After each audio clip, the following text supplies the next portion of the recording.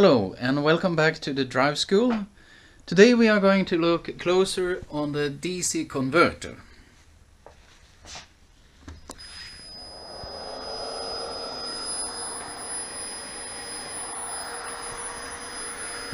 The DC to DC converter is a relatively new product from Danfoss VACON. The DC-DC converter can adapt any energy source that fits into a quite wide voltage window into a common DC bus system with a fixed DC voltage. Typically usage is peak shaving in a common DC bus system, where you have to adapt the voltage on a common DC bus to the battery or any energy source that you have selected. The DC to DC converter is bidirectional. That means you can decide which direction the power is supposed to float. Typically, it's installed in a system where you have an AC grid powering a heavy consumer. And power peak shaving is then on the DC bus system. One of the advantages with a DC to DC converter is not only to utilize an energy source with a wide voltage window. Also, you can utilize a quite high DC voltage, which ensure a high AC voltage on the consumers. Motors for ship propellers and heavy consumers are quite dependent on the maximum highest voltage, and the voltage drop as function of state of charge will then not be seen on the consumers.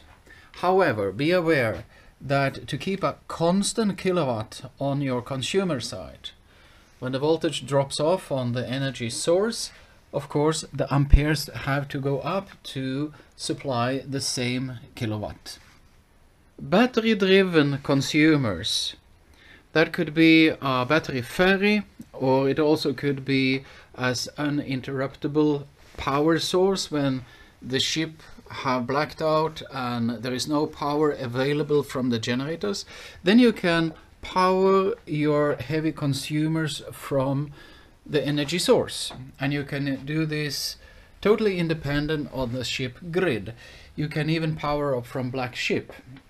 Here we have the small energy storage, which is not connected to any cables, nothing. It's only a battery of about 400 volts. And we are now going to create a 795 volt common DC bus system.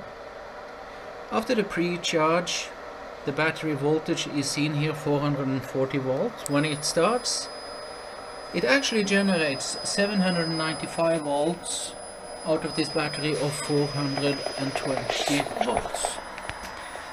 Here on these plugs, the common DC bus consumers now could have been powered bidirectional from the battery energy source.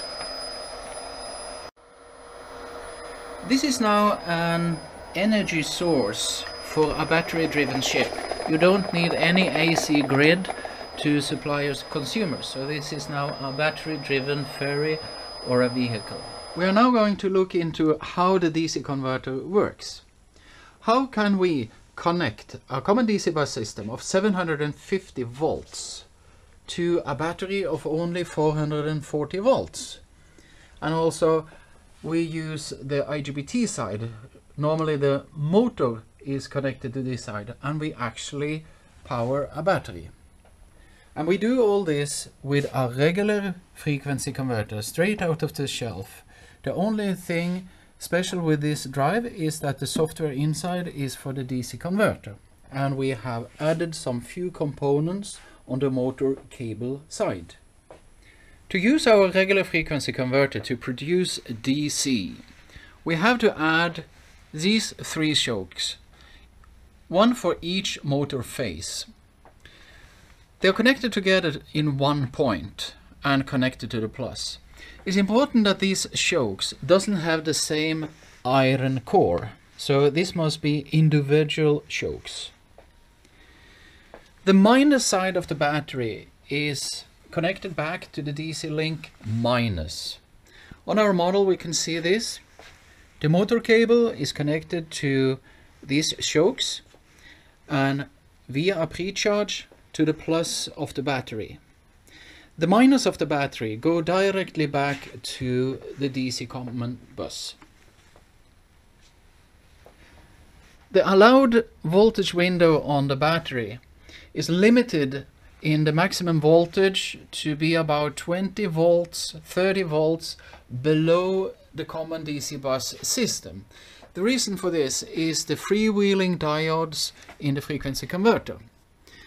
These blocking diodes will block the 750 volt from flowing into the battery.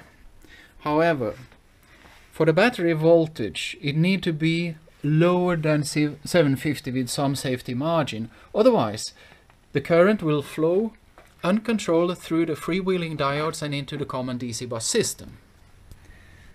Now that we have connected the shocks to the motor cable side, how can the frequency converter produce a DC voltage to a battery?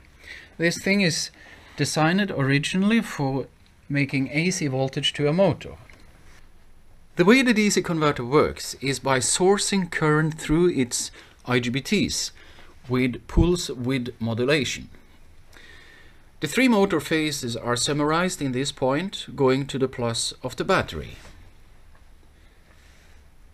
The current in each phase have a trapeze-shaped waveform. The pulse width modulation making this trapeze-shaped waveform is about 5 kHz. The three motor phases are separated about 120 degrees, and the summarization point, this point, the current will be the sum of the motor phases. When we want the current to flow from the common DC bus to the battery, the higher voltage on the common DC bus will drive this current. The IGBTs will, with pulse width modulation, source the trapeze-shaped current into the shocks. The summarization of currents will go to the battery, and the minus is led back to the common DC bus minus. What about current flowing from the battery to the common DC bus? The voltage level here is higher than the battery, so this should seem to be a little bit complicated. What we do is called DC boosting. We are boosting the voltage over the shocks in such a way that we can have the current flowing in this direction. What happened with DC boosting is that we set up a small current through the shocks. We saturate the iron, and then we cut off the current. We connect these IGBTs, so this potential is the same as this potential.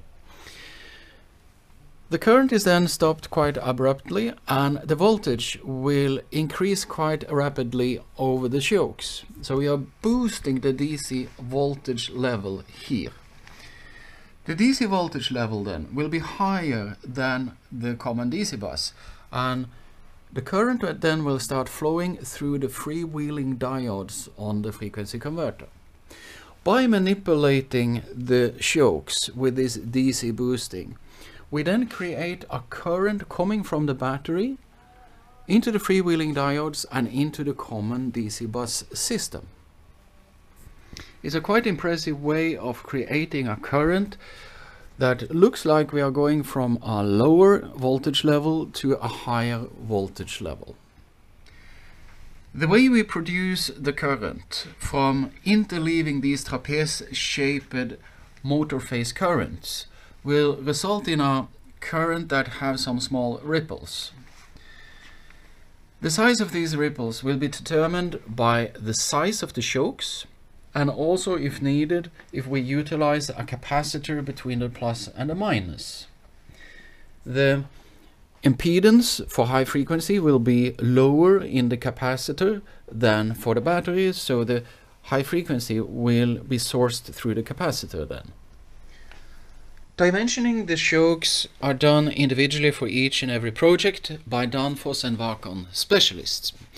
The reason why there is a need for customization is that the voltage window for the battery and also the current requirement can be quite different from each and every project. The need for DC boosting can be different. Also, the ripple requirement for the battery could be quite different. So the need for the capacitor also is a part of the dimensioning. Now that we have seen how the DC converter works, how to control it. You can control it in two modes. One is voltage reference mode and the other one is in current reference mode. When you run it in voltage reference mode, you basically aim to produce this common DC bus voltage. You also have a drooping involved so that you can share the load with other energy producers like an active front-end. Running in current reference mode is different. Then you basically just adapt to the DC voltage on the common DC bus.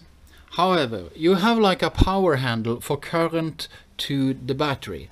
You can decide like on a power handle for the current going into the battery or out of the battery. This is useful where you want to charge the battery controlled, and also when you have an energy storage system where you want to override the whole system from your power management system. To connect the battery to the drive when the drive is not charged, we have to be aware that this huge capacitor is like a short circuit for an abrupt voltage rise. We should, when we connect the battery to the motor cables, we should connect it via resistor.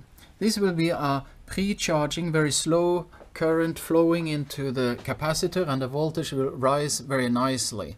When the drive says it's ready, it will, with its digital output, connect this relay and override the resistor.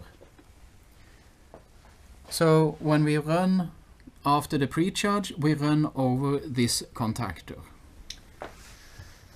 We have now seen how the DC converter works. In the next sessions we will take a look at parameters and also how to control the DC converter from the power management system. Thank you for watching.